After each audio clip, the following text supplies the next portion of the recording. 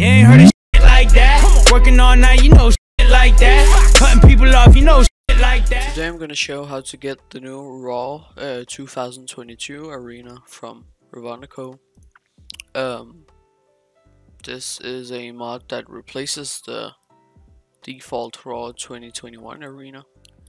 Now go to the first link in the description and install WinRAR to find out if you have the 32-bit or 64-bit. You open Windows Explorer, right click on this PC and then properties, and then you can see at system type 64-bit, or it could say 32-bit depending on your system. You just have to install the one that works with your system. And then go to the second link in the description. This is the new CakeTools that works with patch 1.14.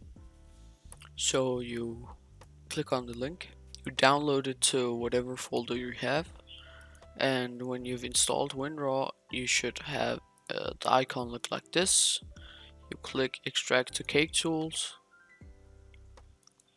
and this folder you can put wherever you want, but I'm just gonna keep it here.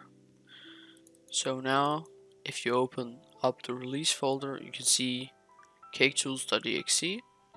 You right click, send to, and then desktop. Go to the third link in the description. This is for the CakeTools Fonts. Click on the download link. Extract it to CakeTools UI Fonts. Open it up. And here are all the fonts. So you highlight them, right click, and then install. And it will install all the fonts. Go to the fourth link in the description, WWE 2K22 patcher. You download it. Go to the folder where you have downloaded it. You right click and extract to patcher. If it says it's potentially unwanted software, you can turn off your antivirus because it's not a dangerous file. If you don't trust it, then you don't have to download it, but there's nothing dangerous about it. Open it up. Now open up Steam and right click on 2K22, properties, local files, and browse. And then you right click on the patcher, copy, and paste it in the directory. And you open it up.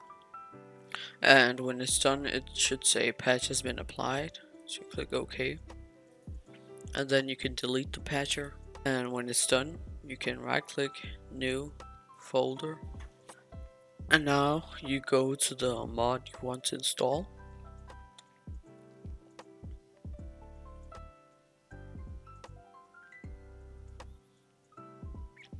Click download file. Click download.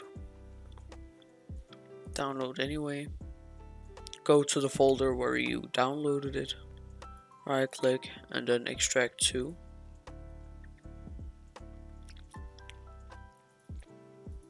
So I actually already have some mods, and I just need to transfer them to the baked 08 folder, because we have to put the baked 09 and the baked 010 in the separate cake files.